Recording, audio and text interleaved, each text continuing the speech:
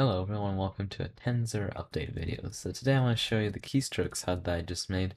So yeah, this is pretty much just I want you to give me some feedback in case like there's something you like or you don't like. One thing I want to mention is I don't want to put like letters on there because first of all, not everyone might be using like WASD for stuff, but also not everyone might speak English and use English letters, but yeah.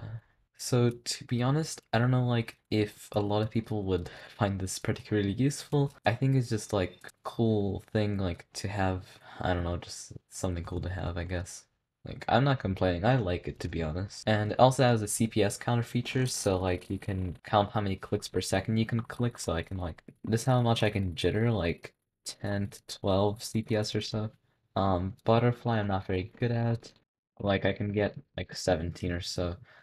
And drag click, I just have a good mouse for drag clicking. So yeah, and as you can see, like, so here on the left, I have a CPS counter. So it's counting like my clicks per second. And on the right here, we have like something that counts it's kind of like a bar graph, I guess. Yeah, but anyway, just let me know what you think. Here, the reason why there's like a bar and like a square here is because I wanted you to be able to tell apart the like sneak and the space key. Oh, there we go. Nice Neo. Okay.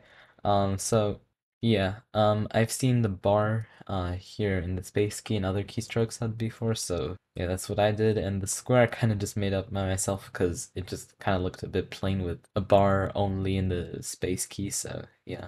But anyway, yeah, guys, that's gonna be it for today. I really hope you enjoyed this video. If you want to see more stuff like this, make sure to subscribe, and I'll see you in the next one. Bye!